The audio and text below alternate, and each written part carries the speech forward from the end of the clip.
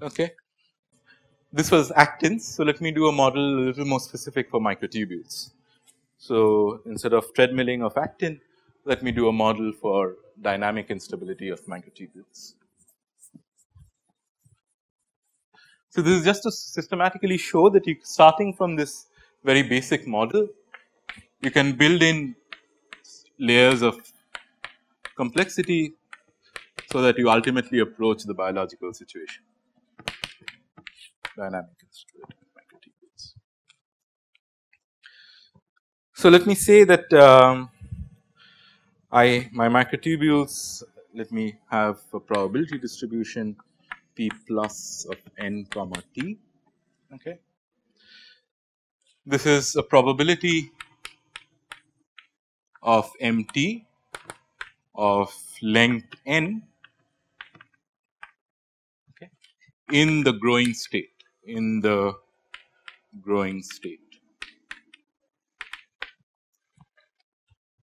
and similarly you can write P minus of nt, which is similar except that this is the probability of a microtubule in the shrinking state.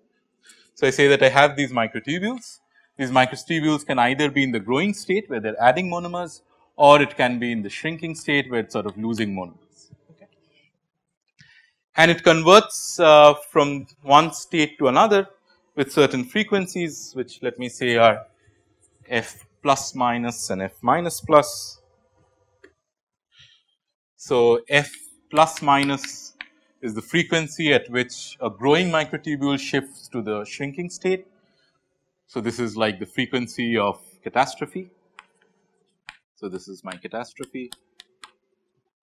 and f minus plus is like my frequency of rescue, frequency at which a microtubule in the shrinking state changes back to a microtubule in the growing state. So, these are all these are the rates, and what else? So, when it grows, let me say it grows with some rate v plus. So, it is adding subunits with some rate v minus, v plus, and when it shrinks, it is losing subunits with some rate v minus. So, that is my full model. My microtubules can exist in two states, given by the probabilities are given by p plus and p minus. They can switch between these states with these rates f plus minus and f minus plus, and in each of these states they grow or they shrink with a velocity v plus or v minus. So, given this, I can write down how these probabilities will evolve with time.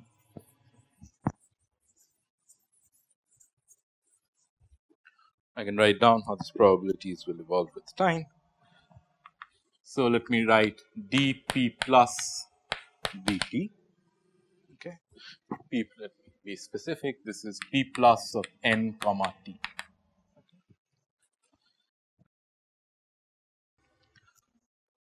So, from what state can I reach this nt? If my microtubule was in the growing state, then it can have added a monomer. So, I can have come to this state from the n minus 1 state, right, and the rate of that is v plus. Right. It was n minus 1, it has added a monomer, it has come to n. And similarly, if it can go from this n to the n plus 1 also. So, that is a loss term. So, again a v plus p plus nt, right. This is a growth from the n minus 1 state, this is a growth from the n state. Then of course, you can switch states. So, from the plus you can go to a minus. So, that is again a loss term.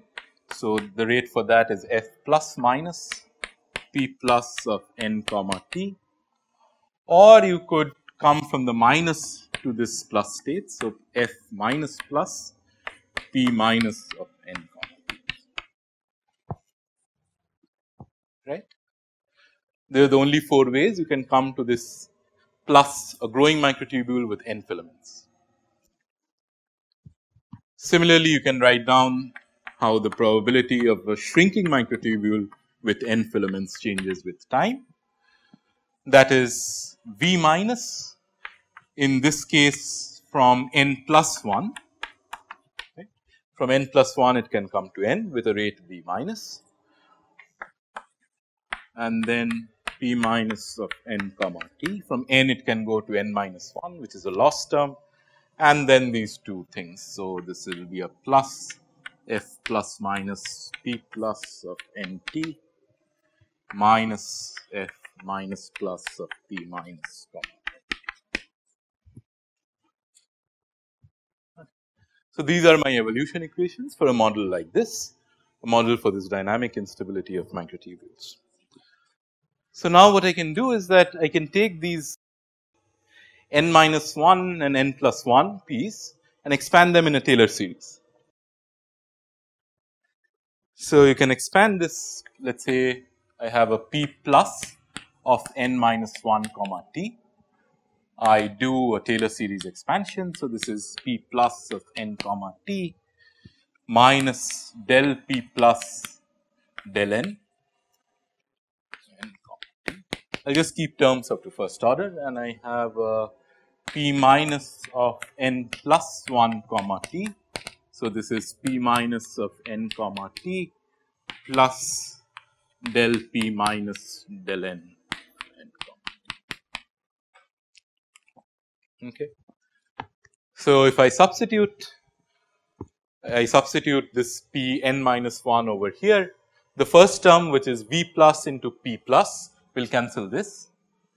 What I will be left with is minus v plus del p plus del n, right.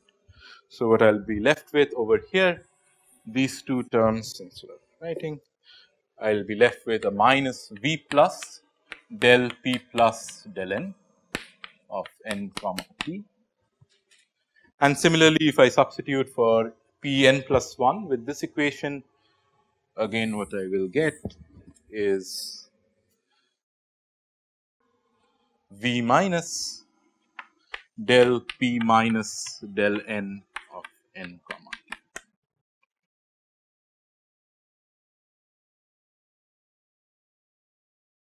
Right. Now, let me say that I will solve these equations in the steady state, which means that I will say that these probabilities do not change with time. So, let me say this is equal to 0, this is equal to 0. What that gives me is an equation for this del p del n's. So, let me just write down that equation. So, what I have is a del del n, let me write it in a matrix form, p plus p minus. P plus is equal to plus, I think, no, minus. So, minus f plus minus by v plus, and then f minus plus by v plus, and then over here f plus minus by v minus with a minus sign again, and f minus plus by v minus, and then p plus p minus. Okay. So, I have just written that same equation with this del p del t 0 in a matrix form, and now I can solve this equation. It is a 2 cross 2 matrix. You can find out the eigenvalues and eigenvectors and so on. So, this I will not do. So, let me just write down the solution. You can show that the eigenvalues, for example, are 0 and f minus plus v plus minus f plus minus v minus by v plus v minus. These are your two eigenvalues, and you can find out the corresponding eigenvectors for this. So, once you do that, you can write down your p plus of n is some constant into f minus plus by f plus minus plus b into v minus by v plus e to the power of lambda 2 times n. and P minus of n is equal to A plus B e to the power of lambda 2 comma n. So, these are two undetermined constants. So, these are my eigenvectors. So, I have just written down the eigenvectors and use that to construct the solution. Now, let me say I am looking at scenarios where the length of the microtubules are finite. So, it is some sort of a bounded growth, which means that if I took the probabilities of this n, a very long microtubule, n tending to infinity, that I say should be 0.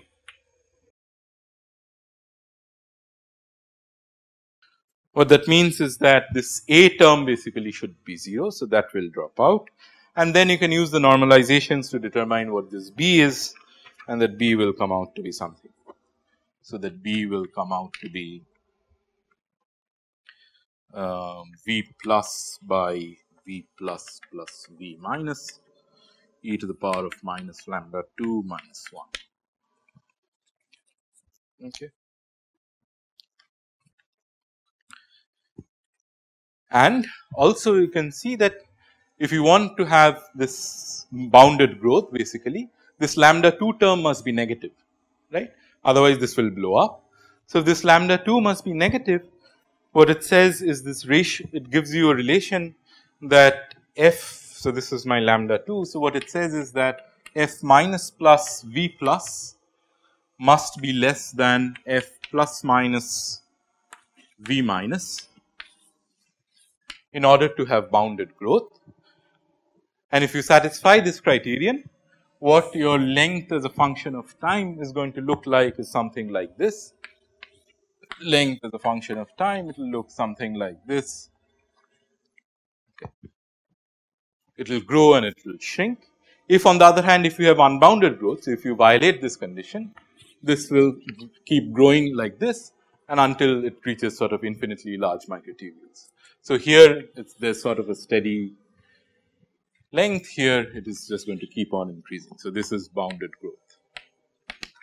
And given that this is roughly what you see, that sort of tells you even experimentally to a certain, this is still of course against, you can build more complicated models, but at least in the context of this model, how should these ratios of switching from this plus to the minus state versus the velocities of this growth and shrinkage, how should they be related in order to get bounded growth. And these you can sort of calculate or measure, not calculate, from experiments and see whether this holds or not. You can measure how fast a microtubule grows, you can measure how fast it shrinks, and how fast it switches from one state to another. And like I said, you can, so you can keep building complexity, you can build in this cap idea that you have these GTP subunits at the end of the microtubule, which form a sort of stabilizing role, and so on. And all of those, as you add more and more complexity, you will see that you will get better and better match with experiments. But this model, this is a very classic model actually, this is a model by Dr. and Leibler in 1993. It's a classic model for the dynamical instability of microtubules, for any of you who are interested. You can calculate other stuff as well. So, for example, you can couple these equations to an equation for the concentration of free monomers, right. That I still have not done, but in principle you could couple these to a concentration of free monomers and then see what that gives you. Okay. So, let me stop here for the day and then I will continue on Friday.